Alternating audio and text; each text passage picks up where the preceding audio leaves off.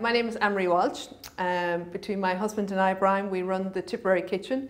We're based in Holy Cross Village in County Tipperary. Our initial vision for the shop was that we would have the shop and we would add on a gourmet deli counter and a gourmet kitchen, and that's what we were going to sell. Nice coffee, and it was all going to be beautiful.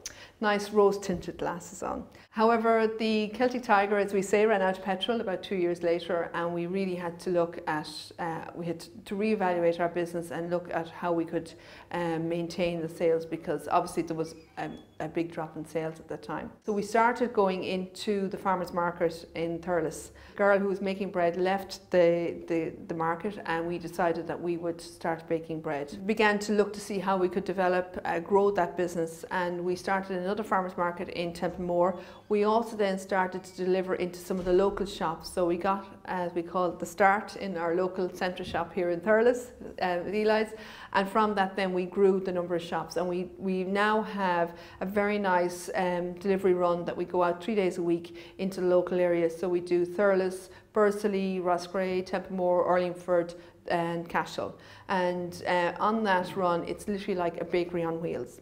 So we now are delivering our bread range, we have a fresh cream range, and we have other pastries like apple tarts, etc. And then we also have our chocolate biscuit cake and our Holy Cross chocolate biscuit cake and our Holy Cross meringue range. Then we began to see, well, okay, what next? Where can we go after this? We were also, at the time, we started to network with other food producers in the area, so the likes of Coolini Cheese, Cross Oak Preserves, and we began to speak to these other food producers that were long established and very successful companies.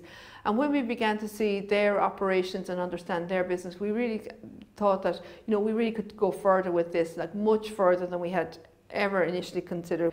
So we looked at our full range and we decided to focus in on two ranges, our Holy Cross chocolate biscuit cake and our meringue ranges. We took them to a food festival down in Dingle, and the reaction back from those products was really good. But we decided initially that we would focus in on the chocolate biscuit cake. We found that the county enterprise boards, in particular Leo as they're called now, were very helpful, not only from the grant, the financial side of things, but also from the mentors that they gave us, and also from their own direct advice. And we found that they gave us fantastic advice on where to go to next and what steps that we should be taking to grow our business. And I suppose in some ways gently nudged us on to see the true potential of what we had in front of us, because when you're small and you're not really sure, you're on this untravelled road, you really have no idea of what you have in your hands. And they really helped us to be able to see the value in what we were doing. Through their support, we've been really able to see the growth of our Holy Cross chocolate biscuit cake, and to achieve our vision. And our vision is that, what we set out with, is to have chocolate biscuit cake, the Holy Cross chocolate biscuit cake, available throughout Ireland. We see that there's no biscuit cake, branded biscuit cake, available at the moment throughout Ireland, and that's our goal, is to achieve that.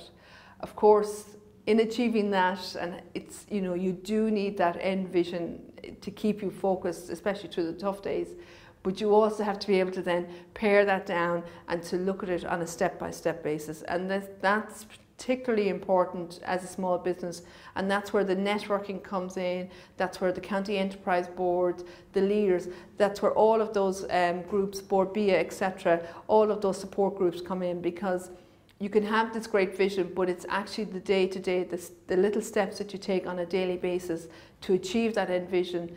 They're the supports that keep you going. Looking back now, we can really see that diversification was the making of us.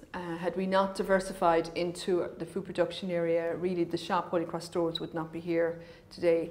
And we can see even still how the two businesses rely on each other and how one is supporting the other. Having the shop here allows us to trial out new product development, which is very important for business. So we're able to bring new products into our shop, get the feedback from our customers, and then when successful, or make the amendments, then roll them out on a further basis. So it's a very successful combination, and whether it's selling it over the counter or making it in our kitchen, it's where we're at and it's where we want to be.